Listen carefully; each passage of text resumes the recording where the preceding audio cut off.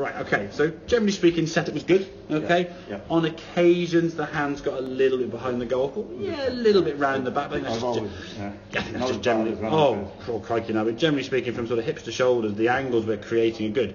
Yeah, it's a bit round the back there, but I wouldn't try and start going to go too extreme. I can't see the ball properly. Exactly, yeah, exactly. I think generally, for me, posture, that kind of curvature there is more kind of a normal thing in people's daily life. The angles you're creating from hip to shoulder, though, are good relative to the shaft. For someone, again, a tall person, we look at that angle there, it's very important, okay?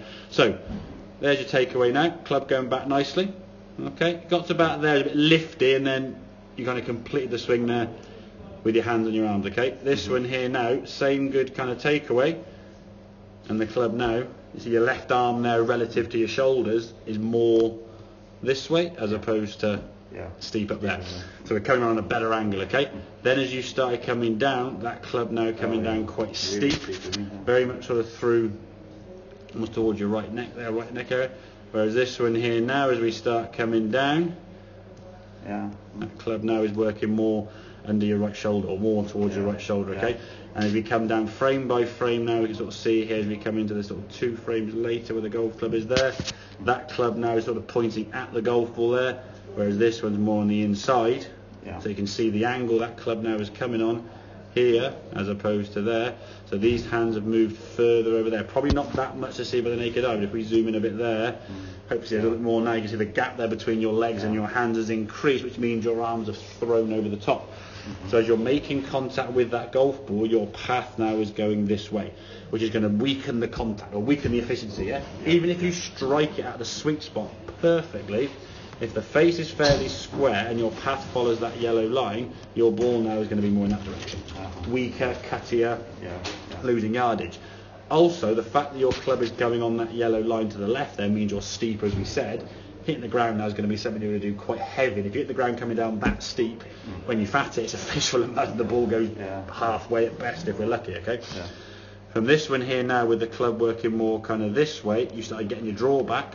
Yes, there'll be a few occasions where you clip the ground behind the ball because you're now changing the angle that club is coming down from. It's getting used to that new angle and relearning where the ball is. But if you hit the ground behind the ball, it's a shallower heavy shot, so you won't lose as much yardage. And the efficiency of everything else is going to be good, so you might lose 10-15 yards. Whereas this one coming across the ball, and the face being open, and spinning across it, and hitting the ground behind the ball, all these things are adding up over time, so you're losing a lot more yardage for every single shot.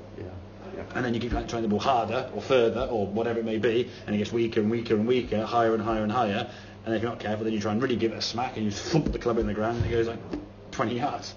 Okay? So, hip-wise, on the way through, tick, very good. Takeaway-wise on the way back, okay, very good. Club working back, hands working back nicely there, wet under the shoulders, okay. Just get that right hip pocket, as you can see, that's where your pocket is there. Get him.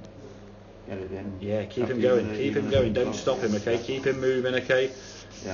Don't stop that right hip, okay. If the right hip stops on the way back, you can see your right hip here now. Okay, now watch your hip there.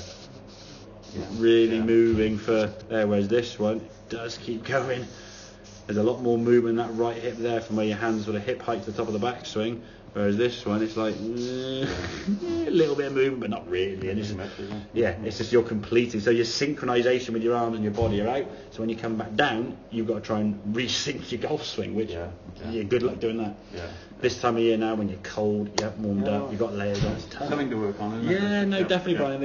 I think from your point of view, if it's just almost reassurance that takeaway's good, hip movement through the ball is good, okay? It's just getting that hip to work better on the way back, which then allows your arms to work down on a more sort of shallower angle of the golf ball, coming more down from kind of this position as opposed to that position. Okay. It's only moved a few degrees, but it seems for you a lot more under.